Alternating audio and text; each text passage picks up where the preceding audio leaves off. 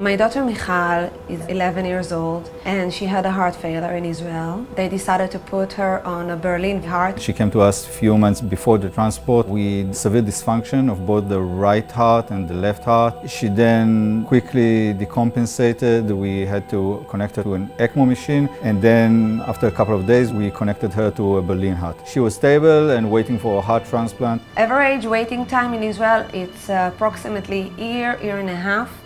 And this machine that she had is a very big machine, and she cannot leave the hospital, and she has to be always connected to electricity.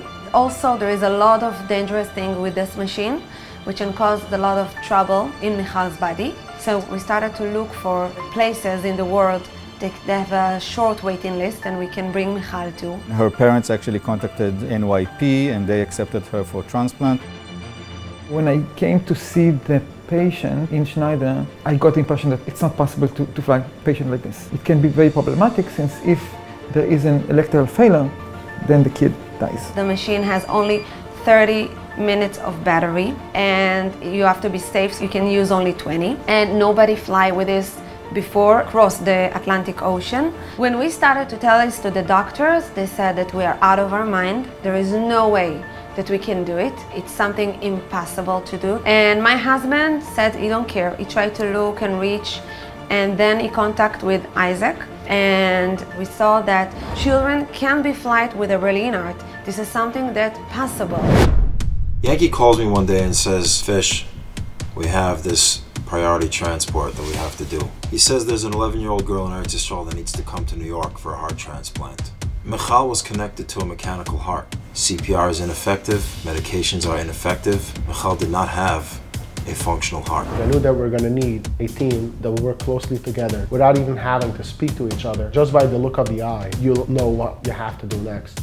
We had to plan from scratch. This has never been done in Israel. I think there were more than 100 people involved in this project. It took us weeks to prepare, and we took, I think, more than 100 or 150 items and medical equipment with us. We were prepared for everything. We had a meeting with ELAL Security, TSA, Port Authority Police Department, Customs and Border Patrol, and ELAL staff to work out every detail. As a matter of fact, the chief avionics engineer of ELAL came along on this transport. We did 2 dry runs without the patient. We lifted up the units to the plane, and we made sure the electricity was fine because this device needs a lot of amperage. We realized that the power in the airplane wasn't enough to power the Berlin heart. ELAL engineers started to work on their electricity in the airplane, and also they built something to hold the Berlin in the airplane. I don't know nothing about the machine, but I know that it takes a lot of current. So we have to check that the transformer give us currency, and there's a big responsibility to do this. VitalOne give us all the information about the machine and make sure that it will be a successful flight.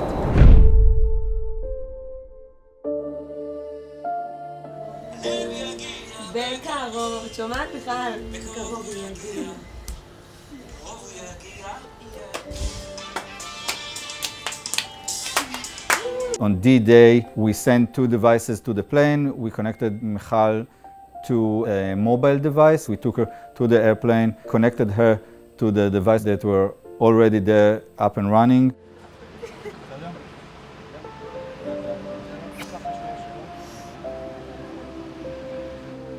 VitalOne paramedics escorted us during the flight, helped a lot with the logistics. The VitalOne team, Michal and Yankee, put our mind at ease and gave us the impression that they know what they're doing, and this is not something new to them as it was like new for all of us and also the medical team that was with us, and we felt very secure. When you're facing a beautiful 11-year-old girl that needs a new heart, the most important thing is to stay calm.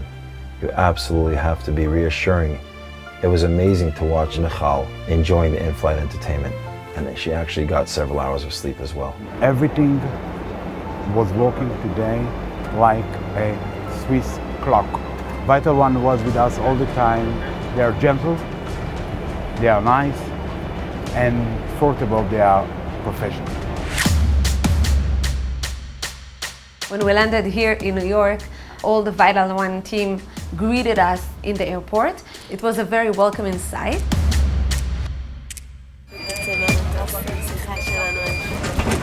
כחול. כחול. אדום. אדום. אחת. סבבה לי. The paramedics were highly skilled, they knew what they were doing, they knew the logistics. Isaac was very skilled in dealing with all the red tape once we landed in New York.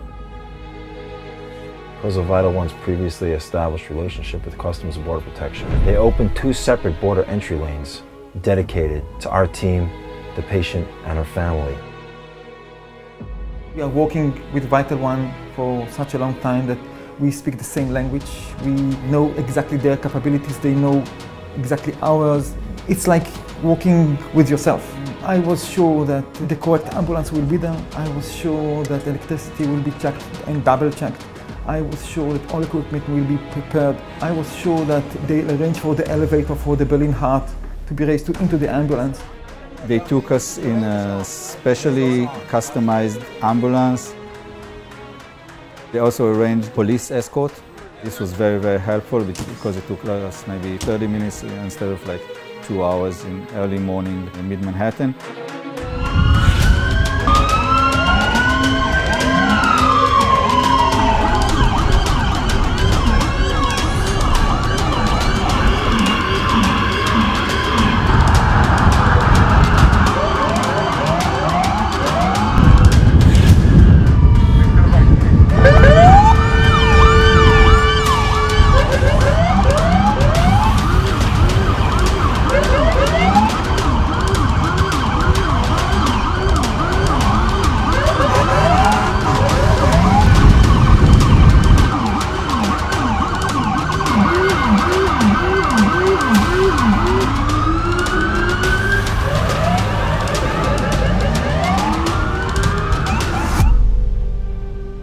After something like 16 or 18 hours leaving Schneider, she was hospitalized in a New York Presbyterian hospital in a similar bed, connected to a similar device, and this great mission was very, very successful.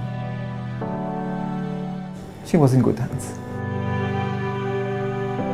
When I met Michal actually in ICU, I remember that day very, very well. As you know, she's a gorgeous young lady and she was doing great. That was a tricky transport, of course, right? And she arrived here in a very, very, very good shape and very, very good condition. After 18 days, it was on Rosh Hashanah Eve, the doctor told us that they found a heart for Michal, which is also fit to her and to her blood. It was like the happiest day of our life. We were celebrating Rosh Hashanah in the hospital while she was in the surgery room. And she's been in the surgery room for 15 hours. It took a lot of time to disconnect her from the Berlin Heart and then to put the heart and to make sure it works. She's getting stronger every day and we're optimistic. She will have a normal life and she will have a great life with a very good heart. Throughout this journey, we formed a friendship that will last forever. And watching her grow and get healthier day by day is the greatest feeling. We're still in touch with them. We still feel like they're taking care of us. And I'm so glad that we had a chance to do the transportation with VitalOne. And I'm so glad that we met the amazing team.